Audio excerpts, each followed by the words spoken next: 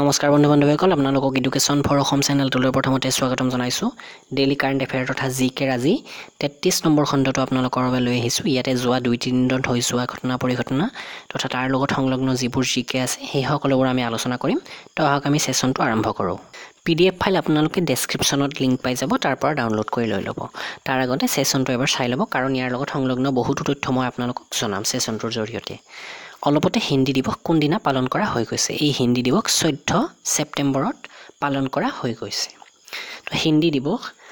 actually কি হয় আমাৰ ভাৰতবৰ্ষৰ যেটো ৰাষ্ট্ৰীয় ভাষা হিন্দী এই ভাষাটো 1949 চনৰ 14 ছেপ্টেম্বৰত চিহ্নিত কৰা হৈছিল যে ভাৰতবৰ্ষৰ ৰাষ্ট্ৰীয় ভাষা হিন্দীয়ে হ'ব আৰু সেই উপলক্ষে 14 ছেপ্টেম্বৰ দিনটোক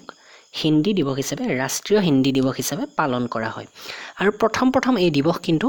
1949 চনতে লোৱা হৈছিল যদিও 50 চনৰ পৰা পালন কৰা হোৱা নাছিল 1953 চনৰ পৰা ৰাষ্ট্ৰীয় হিন্দী দিৱস 14 ছেপ্টেম্বৰত পালন কৰা হৈ আহিছে এতিয়া চাব ইয়াতে মই কলো ৰাষ্ট্ৰীয় হিন্দী দিৱস অৰ্থাৎ নেশ্যনেল হিন্দী ডে অন্য এটা দিৱস আছে ওয়াৰ্ল্ড হিন্দী ডে অৰ্থাৎ বিশ্ব হিন্দী দিবস এই দিবসটো কিন্তু 14 ছেপ্টেম্বৰৰ নহয় এইটো খেলিমেলি নলগাব বিশ্ব হিন্দী দিবসটো পালন কৰা হয় 10 জানুৱাৰীত কাৰণ 1975 চনত বিশ্ব হিন্দী সন্মিলনী অনুষ্ঠিত হৈছিল আৰু তেতিয়াৰ পৰাই এই দিবসটো পালন কৰা হৈ আহিছে তো আহক আমি নেক্সট প্ৰশ্নটোলৈ যাওঁ অলপতে আমাৰ ভাৰতবৰ্ষৰ নতুন মুখ্য ন্যায়াধীশ কাক নিযুক্ত কৰা হৈছে তো এইটো আমি সকলোৱে জানো আমাৰ অসমৰে এগৰাকী ব্যক্তি তেওঁ হৈছে ন্যায়মূৰ্তি ৰঞ্জন গগৈ তো এইগৰাকী হৈছে আমাৰ অসমৰ ৰঞ্জন গগৈ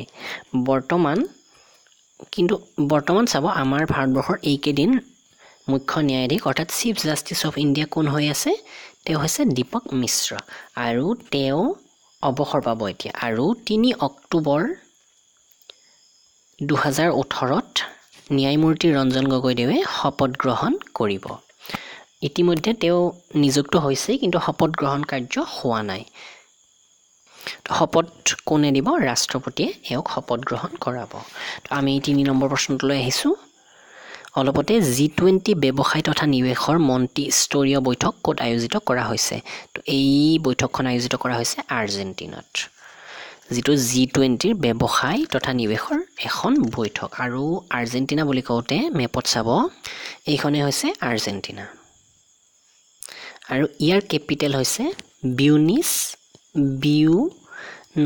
বিউনছ এৰিছ AIRES স্পেলিংটো মই লিখি দিছো BUENOS বিউনছ এৰিছ আৰু ইয়াৰ কেপিটেল হৈছে আৰ্জেণ্টিনা পেছো আৰু ইয়াৰ বৰ্তমান প্ৰেসিডেন্ট হৈছে মৰিচিও মেক্ৰি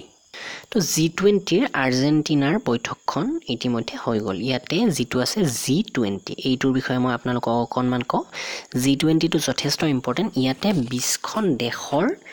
এটা গোট এইটো তো 20খন দেশৰ ভিতৰত কি হৈছে একচুয়ালি দেশ হিচাপে হিসাব কৰিব গলে 20খনতকৈ বেছি হয়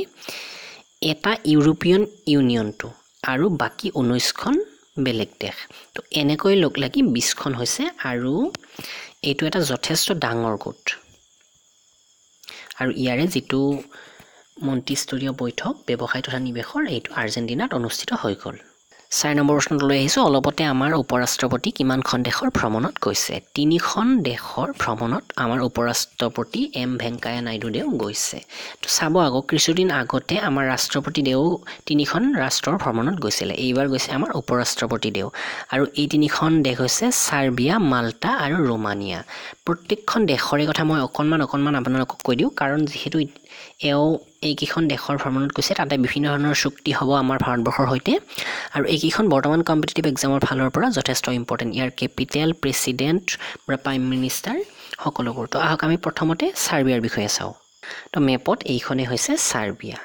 আৰু সাৰ্বিয়াৰ কেপিটেল কি সাৰ্বিয়াৰ কেপিটেল হৈছে বেলগ্ৰেড আৰু ইয়াৰ কাৰেন্সি সাৰ্বিয়ান ডিনাৰ আৰু ইয়াৰ বৰ্তমান প্ৰাইম মিনিষ্টাৰ আনা ব্ৰানাবিক এও এগৰাকী ওপেনলি গে পাৰসন বুলি কতে নিশ্চয় বুজি পাইছে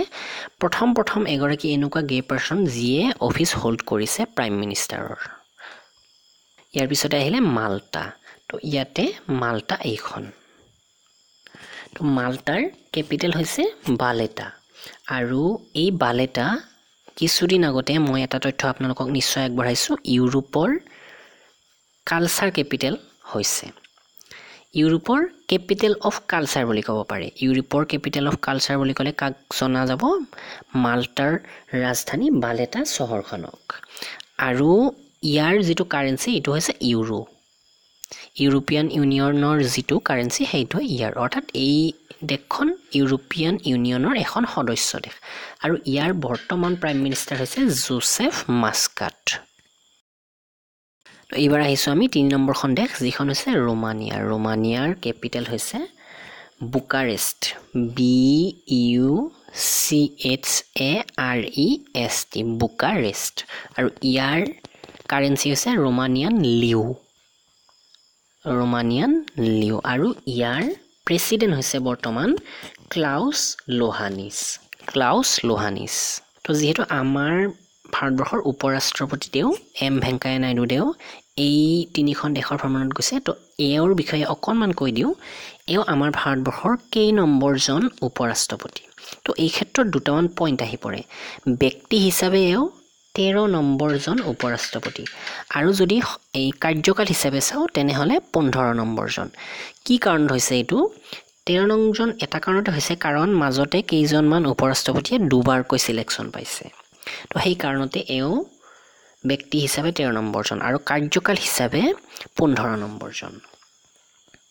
এতিয়া আমি 5 নম্বৰ প্ৰশ্নটো লৈ আহিছো অলপতে ISSF ওয়াৰ্ল্ড চেম্পিয়নশিপত উদয়বীৰ সিঙে কি পদক জিকিছে পদকটো লিখোতে স্পেলিং মিস্টেক হৈছে মোৰ পদক জিকিছে তেও সোণৰ পদক জিকিছে তো এওৰ এইখন ফটো একচুয়ালি এইখন পিছফালৰ পৰাহে তোলা মই পালো তথাপিও আপোনালোকে জানি ললে হ'ল আৰু উদয়বীৰ সিঙে 25 মিটাৰ এয়াৰ পিস্তল শুটিংত এই সোণৰ পদক জিকিছে আৰু ইয়াতে ISSF এই শব্দ এই যেটো এক্ৰনিম এইটোৰ ফুল ফৰ্ম মই বহুবাৰ কৈছো আপোনালোকক ইয়াৰ ফুল ফৰ্ম হৈছে ইন্টাৰনেশ্যনেল শুটিং স্পৰ্টছ ফেডাৰেচন আৰু এই ওয়াৰ্ল্ড চেম্পিয়নশিপ বৰ্তমান ক'ত হৈ আছে সাউথ কোৰিয়াত এই চেম্পিয়নশিপখন হৈ আছে 6 নম্বৰটো লৈ আহিছো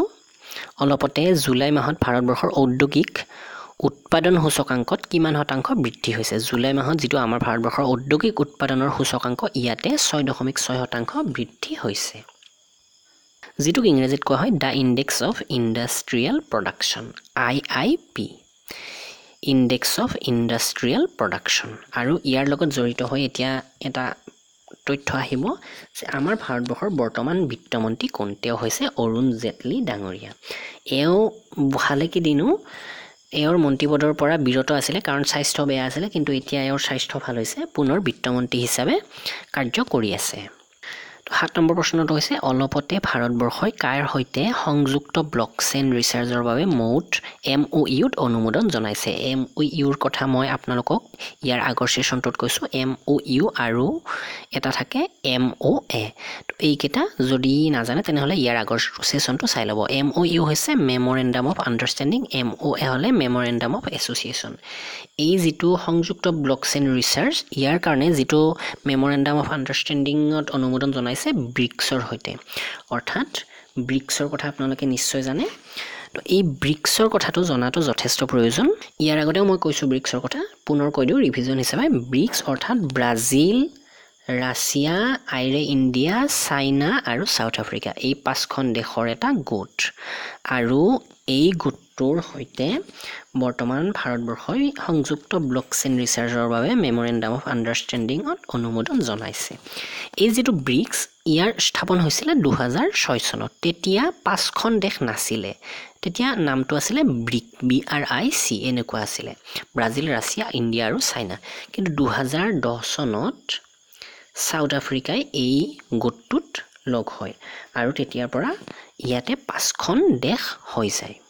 তো 8 নম্বৰটো লৈ আহিছো অলপতে HIV নিৰীক্ষণ 2017 ৰিপৰ্ট কোনে প্ৰকাশ কৰিছে HIV নিৰীক্ষণ 2017 ৰিপৰ্ট প্ৰকাশ কৰিছে নাকোই NACO এই নাকোৰ ফুল ফৰ্ম হৈছে নেশ্যনেল এইডছ কন্ট্ৰোল অৰ্গেনাইজেশ্যন আৰু ইয়াৰ ৰিপৰ্ট অনুসৰি 2017 চনৰ শেষলৈকে আমাৰ ভাৰতবৰ্ষত প্ৰায় 21.4 লাখ জন ব্যক্তি HIV আক্ৰান্ত অৰ্থাৎ এওঁলোকৰ HIV পজিটিভ আছে 9 নম্বৰটো লৈ আহিছোঁ অলপতে IRIGCTECৰ 23 নং বৈঠকখন ক'ত আয়োজিত কৰা হৈছে ৰাছিয়াত এই বৈঠকখন আয়োজিত কৰা হৈছে ইয়াৰ কথা মই আপোনালোকক ইয়াৰ আগতেও কৈছোঁ যেহেতু আমাৰ বিদেশ মন্ত্ৰী সুষমা স্বৰাজ দেও বৰ্তমান ৰাছিয়ালৈ গৈছে তো তাতে এই যিখন বৈঠক এই বৈঠকখনত তেওঁ পাৰ্টিচিপেট কৰিব আৰু ইয়াৰ ফুল ফৰ্মটো হৈছে IRIGCTECৰ India Russia inter government commission on technical and economic cooperation তো এইটো মনত ৰাখিব আৰু এইখন ৰাছিয়াত অনুষ্ঠিত হৈছে অলপতে ৰাষ্ট্ৰপতি ছাত্ৰ বৃত্তি পৰ্টেল এপ কোনে উদ্বোধনী কৰিছে মুখতাৰ আব্বাছ নকৱীয়ে এই ৰাষ্ট্ৰপতি ছাত্ৰ বৃত্তি পৰ্টেল এপটো উদ্বোধনী কৰিছে তো এইগৰাকী হৈছে মুখতাৰ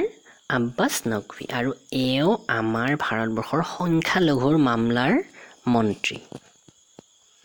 11 নম্বৰ প্ৰশ্নটো হৈছে অলপতে কোনখন ৰাজ্যৰ চৰকাৰে ই-সিগাৰেটত প্ৰতিবন্ধকতা লগাইছে তামিলনাডু চৰকাৰে ই-সিগাৰেটত প্ৰতিবন্ধকতা লগাইছে তো এই ই-সিগাৰেটনো কি তো এইটো নিশ্চয় বহুতে শুনা নাই এইটো হৈছে এনেকুৱা ধৰণৰ ছবিখনত দেখিছে এনেকুৱা ধৰণৰ এটা সিগাৰেটে হয় এইটো কিন্তু এইটো ইলেক্ট্ৰনিকভাৱে চলা এবিধ বস্তু তো এনেকুৱা সিগাৰেটটো কি হয় ইয়াতে এটা লিকুইড থাকে আৰু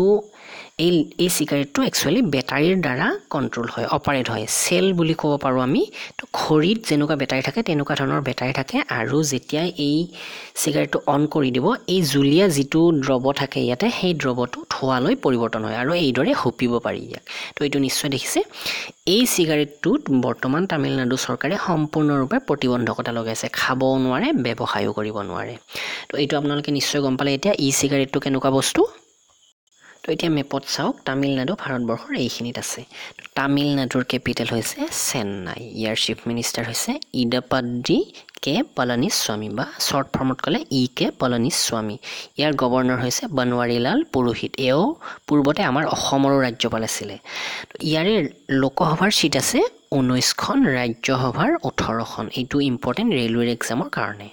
আমি লাষ্ট এটা প্ৰশ্ন চাও এই প্ৰশ্নটো চাব অলপতে নুৱাখাই উৎসৱ কোনখন ৰাজ্যত উদযাপন কৰা হৈছে উৰিষ্যাত এই নুৱাখাই উৎসৱ উদযাপন কৰা হৈছে নুৱাখাই শব্দটো কওঁতে আপোনালোকে নিশ্চয় কিবা চিনাকি লাগিছে আমি নখোৱা বুলিও ক'ব পাৰো আমাৰ অসমত এইটো যথেষ্ট প্ৰচলিত তো নতুন ফসল যেতিয়া চপোৱা হয় তেতিয়া এই উৎসৱটো পালন কৰা হয় তাতে কি কৰে তেওঁলোকে উৰিষ্যাৰ যিসকল খেতিয়ক আছে তেওঁলোকে শস্যবোৰ চপাওঁতে প্ৰথমতে দেৱতাক অৰ্পণ কৰে আৰু একেলগে মিলিজুলি এই শস্য গ্ৰহণ কৰে বা এটা ভোজ খাই বুলি ক'ব পাৰো আমাৰ ঠিক নখোৱাৰ দৰে কিন্তু আমাৰ নখোৱাটো অকণমান বেলেগ ধৰণৰ হয় কিন্তু এওঁলোকে মিলিজুলি কৰে বহুতে মিলিজুলি এখন ডাঙৰ উৎসৱ টাইপ কৰে তো মেপত চাবলৈ গ'লে এইখনে হৈছে উৰিষ্যা এইখিনিত আছে আৰু এইখন মেপখন উৰিষ্যাৰ কেপিটেল ভুৱনেশ্বৰ ইয়াৰ চিফ মিনিষ্টাৰ নবীন পাটনায়ক আৰু গভৰ্ণৰ হৈছে গণেশী লাল ইয়াত লোকসভাৰ সিট আছে 21টা আৰু ৰাজ্যসভাৰ 10টা তো ইয়াতে এটা ইম্পৰ্টেণ্ট পইণ্ট আহি পৰে মই বহুবাৰ আপোনালোকক কৈছোঁ উৰিষ্যাতেই আছিলে এটা দ্বীপ যিটোৰ নাম হৈছে হুইলাৰ দ্বীপ আৰু এই দ্বীপটোত অগ্নি 5ৰ সফল উৎক্ষেপণ কৰা হৈছিলে আৰু এই দ্বীপটোৰ নাম এতিয়া হলাই কি কৰা হৈছে APJ আব্দুল কালাম দ্বীপ ৰখা হৈছে নামটো